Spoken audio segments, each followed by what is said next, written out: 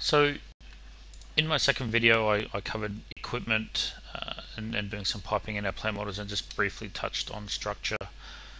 So what I'm going to do now is talk a little bit more about that.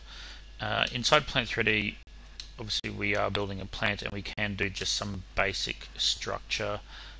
We're not too concerned about connections, obviously, welds or bolts or plates or any of that. As a piping sort of program, we just want to do the basics, just so we know where there is structure, where we're not going to run into our pipe and steel work together. So what I've got here, I've got a couple grids. So I've done a pipe rack heading in the east-west direction. Now I'm going to do one in the north-south. So what I've done, I've just placed a grid here. I'm just going to switch over to wireframe, and I'm just going to copy some of these columns over. So I'm just going to use normal AutoCAD commands. We're not doing anything special here. So I'm just going to copy from end to end and then bring it around and copy these over around.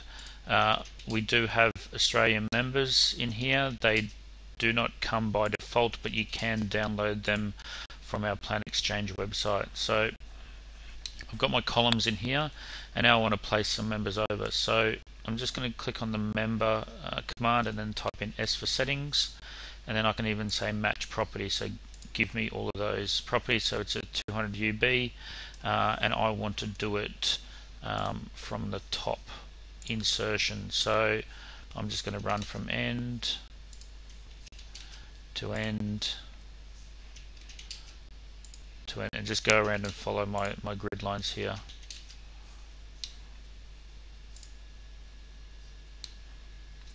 And then let's come across to the end of that. Okay, so now we've got some members there, and I'm just going to again use normal AutoCAD copy commands to copy that from that top level there.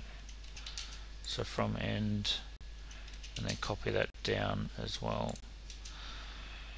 So it looks like I've just missed a couple beams here, so I'll do the same. I'll just place M for member, S for settings, make sure maybe that I'm matching with the same properties again, which is fine, and then go end to end again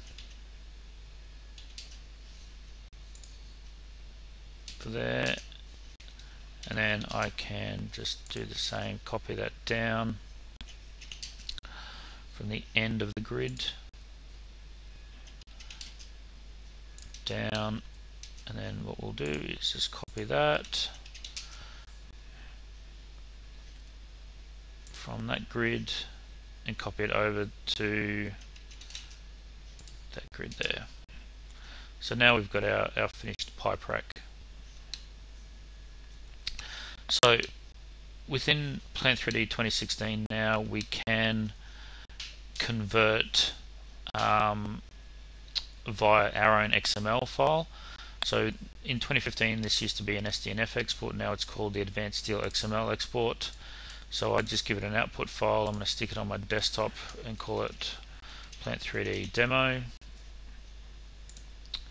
I'm going to select, so I'm just going to do a selection of that pipe rack.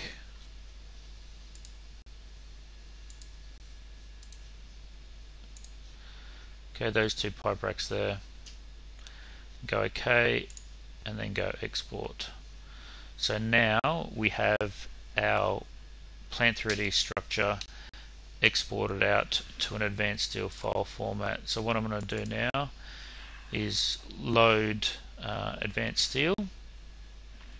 Now inside Advanced Steel with 2016 we can obviously import that same XML file. So we do have different import options. We can still do SDNF, we can do CIS2, we can do IFC, but I guess the new feature that I want to show is importing the Plant 3D model. So I'm just going to click on import and export in the Advanced Steel ribbon here, and then I'm going to do Advanced Import.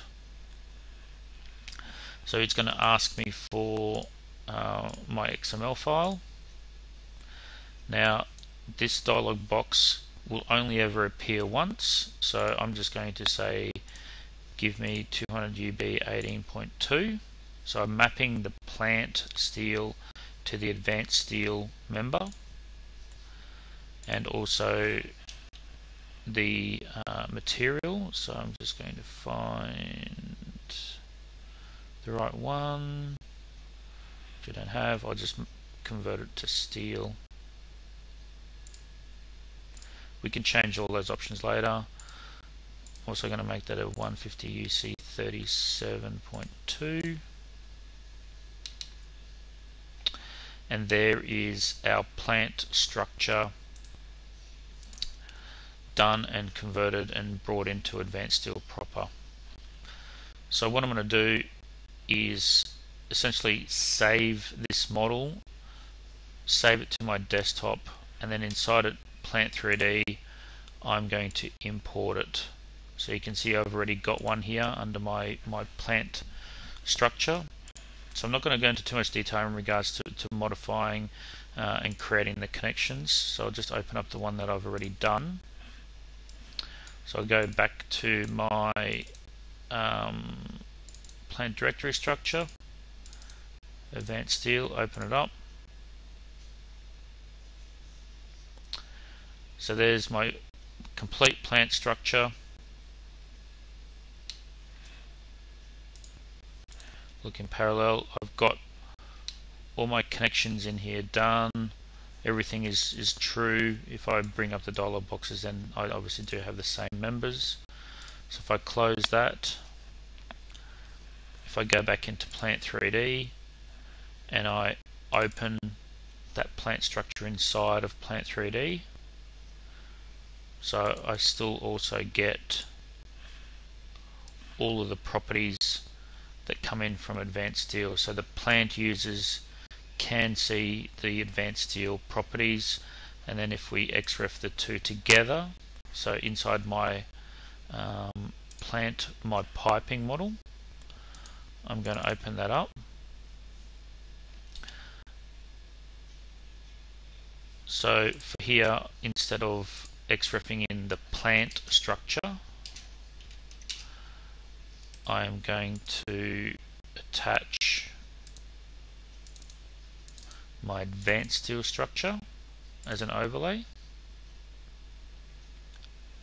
and then I'm just going to unload my plant structure.